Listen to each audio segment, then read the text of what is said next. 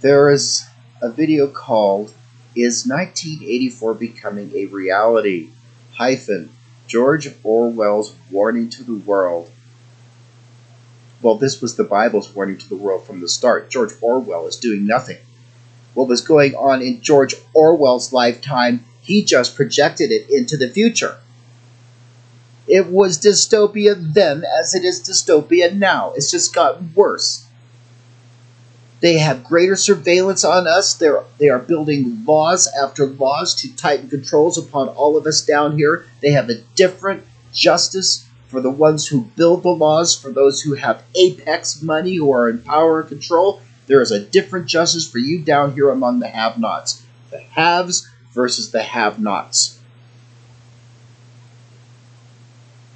The apex elite, this system of money first over character, wants no one to know what the stone the builders rejected means, which is why George Orwell's books do not present this revelation and also omit what the term Jews means and the circumcision of the heart. So George Orwell, he is lifted because he is doing for this system. He is not warning us of anything that we cannot fix that wasn't happening at the same time in George Orwell's life. See?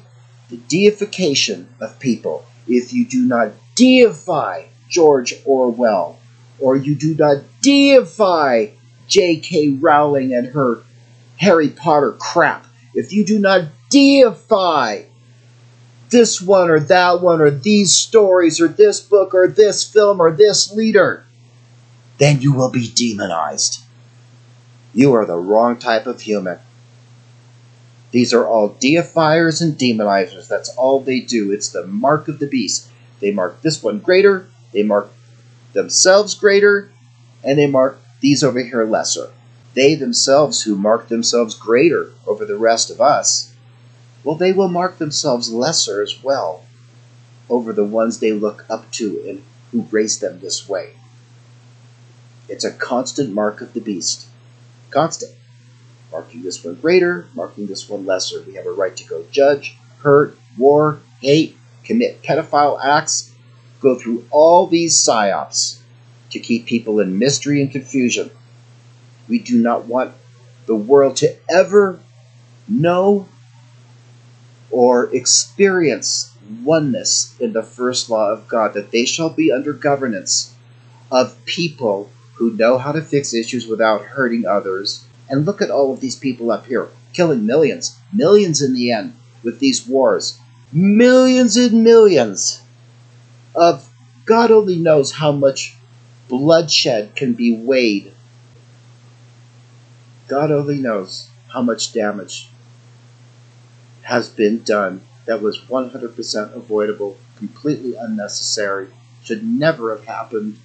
Have the fascist Roman Empire, the victors, taught the world the first law of God, the circumcision of the heart, were living representations of the character of the Jews, and taught this to the world, that when they went to conquer in Africa and India and China and Japan and the South Pacific and the New World, telling the people, we are representatives of the living Spirit of God, that no matter how you define yourself, whatever your culture is, whatever your rituals, this is all good and true under God.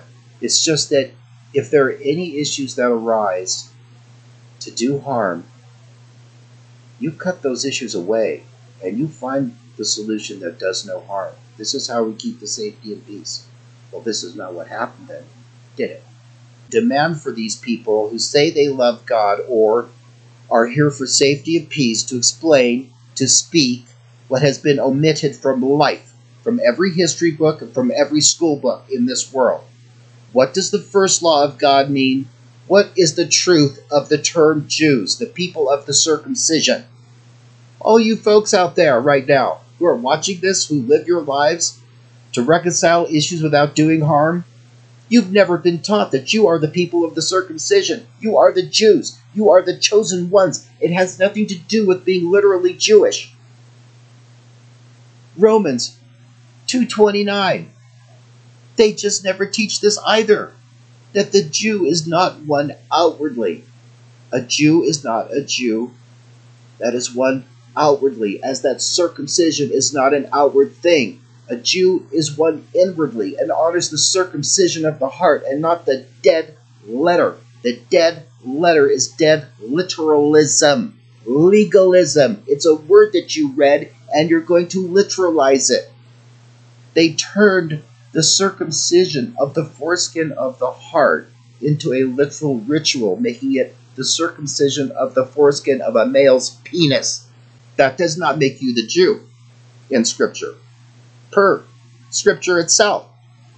What makes you the Jew, the character of the Jew, no matter how you define yourself, what makes you the character of the Jew is that you honor the circumcision of the heart. When you have rising desires to do harm, you cut them away. You find the solution that does no harm. These are fake God lovers or wolves in sheep's clothing. Get real. Your minds were slaughtered, the slaughter of the innocents. They're doing it today. They do it every day. They slaughtered the minds of your parents. They slaughter our minds in false dogma. They omit the first law of God. They omit the circumcision of the heart, and they teach us that salvation comes by joining their club, following them, trusting them. They have the keys into the kingdom. If we do their repentance rituals and keep our noses clean, we'll get that kingdom.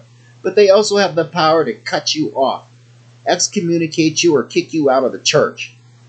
The ignorance is off the charts because humans have been dumbed down. They are very smart. We are very smart. We have brilliant minds. This is why they slaughter them at birth. The slaughter of the innocents, once again, is not literal. They're slaughtering our minds in false dogma, which is what Jesus hates. What more do you want from this scripture? Matthew 12:32. Jesus doesn't even care if you say you believe in him. That scripture is teaching us that those who speak against the Son of Man, who say they don't believe in Jesus, shall be forgiven. Those who speak against the Holy Ghost or the Holy Spirit shall not be forgiven in this world or the world to come. You're speaking against the Holy Ghost. It's not that you're saying you don't believe in the Holy Ghost. It's that you're not living it. You're not building it. You're not covering your life in it. You are not going to fix issues without doing harm. Why don't you teach what faith is? Faith is no work. It's the workless work. But without works, our lives are fruitless under God. So what is the work we must do that is no work? It's no work being good in this world. It's no work finding the problem with these brilliant minds and fixing issues without doing harm. That's no work. Oh, it's a shitload of work to build armies, bullets, guns, spy versus spy, war, to fix things. That's a shitload of work. We're to be like the lilies of the field and toil not. We do not toil in machinations of us versus them. My religion's better than yours. Racism, misogyny, all of this. We do not toil in this. We are like the lilies of the field. We grow under the light and safety of God. We sow and reap this one-way truth in life. We are not a field of lilies hacking each other down, building all sorts of different religions, all of which don't even acknowledge the existence of such a thing as an all of the law of God, or what the term Jews means. But yet look at this world.